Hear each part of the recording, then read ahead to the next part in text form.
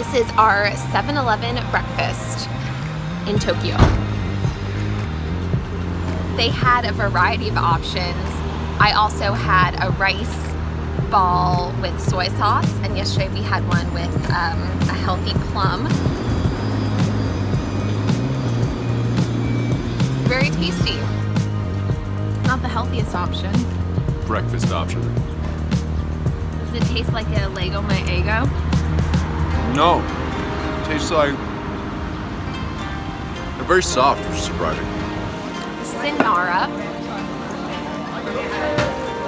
It's like mochi. Green tea flavored with something sweet in the middle and powder. Delicious.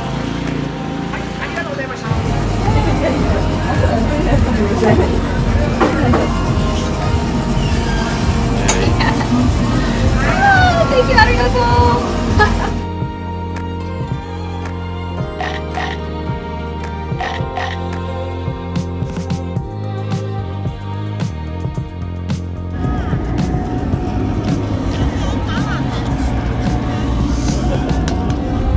We're peeling this black egg that we got up here in Hakone. We're at the Hakone ropeway. I'm gonna try it. Hard-boiled black egg. We found this in the subway. Chose it randomly.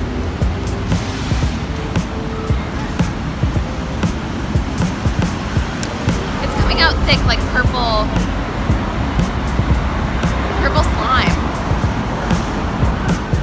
Like a jelly. Are you gonna be able to drink it? Oh, I just had to like cut it off with my tongue to get it out of the can. It's like legitimately like jelly in here. It's not a liquid. Okay, so we've been waiting for a while for Genki sushi, which we found on accident. What kind of sushi is it? It's conveyor belt sushi, but it's ranked highly. It's right in there. We made it, you guys. It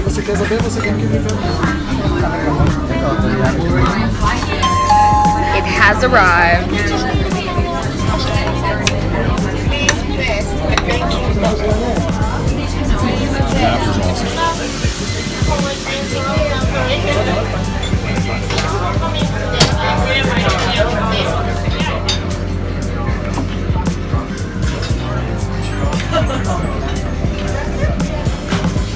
Dumpling heaven.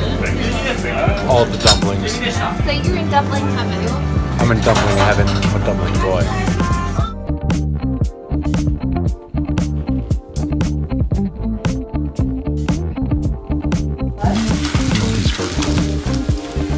And then order egg, yes.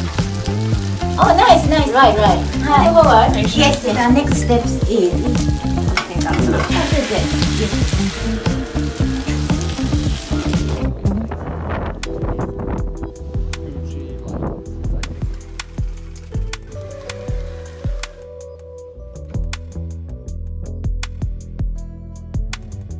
It was a very small restaurant, only 10 people were present. It was a very quiet restaurant. It was something I've never experienced before, very, tense atmosphere. No one was really speaking. It's a 3-star Michelin restaurant, so I feel very grateful to have gone. Some of the sushi was really good, some of it was not. I made a great error today. Joe's son is not a fan of Olivia. Basically, the whole time I had the chopsticks where they were supposed to be on the chopstick holder, and I was very careful about it through all 19 tastings, almost. When we got to 18, number 18, I put them lightly over the soy sauce bowl instead of to the side. And at that moment, they were snatched up quickly, and I was told, manners. Manners. And then he moved them to the holder. Everyone looked at me. Chopsticks need some work. You have to really love it in order to truly enjoy it, just because there's such a variety and the menu's always changing. But that said, you have to really enjoy a variety of tastes.